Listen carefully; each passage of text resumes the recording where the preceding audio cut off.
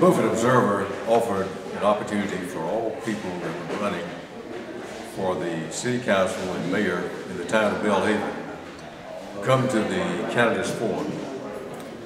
The chairman of the Beaufort County Republican Party extended an invitation also to those who are on the other side in an attempt to have an opportunity for everyone to express their views, their opinions, and their position, so that the public would have a better understanding of why and what they were running for. One group decided they would not participate, and a letter was written to Keith Kidwell, chairman of the Republican Party. The letter was passed to the newspaper, so we assume that it's public knowledge at this point. We'd like to read it at this time so that all could understand the position of the other side. Dear Mr. Kidwell, thank you for the invitation to participate in a candidate question and answer forum on October the 27th in Belhaven. After discussing the proposed forum, we still feel that we would rather spend our time speaking individually with all the citizens of Belhaven than coming to a forum organized and promoted by our opposition candidates and their out-of-town sponsors.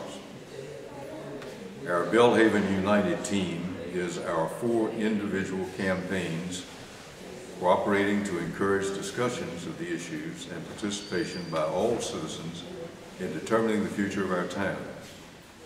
We have run real campaigns with 2 rallies attended by over 350 citizens, put out signs, run ads, sent letters to voters, households, and most importantly, gone door to door to speak directly with citizens.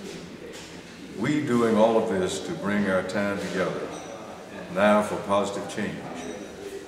Our shared goals are to unite Belhaven for a brighter future for everyone, provide better town management, assure access to the best rural health care available, develop fair utility and tax rates. We look forward to continuing our lively discussions of the issues directly with citizens as our campaigns move ahead towards Election Day on November 3rd. Thank you for all you and your Democratic Party counterparts do to inform voters, recruit good candidates, staff the polls, wage fair campaigns, and preserve our constitutional form of government. God bless America. Best regards, Ricky Radcliffe, Vic Cox, Ricky Cradle, Shane Hubers. In the interest of doing exactly what they are suggesting, that we let all people know what is happening and continue with lively discussion, we offer this letter for your review. Thank you.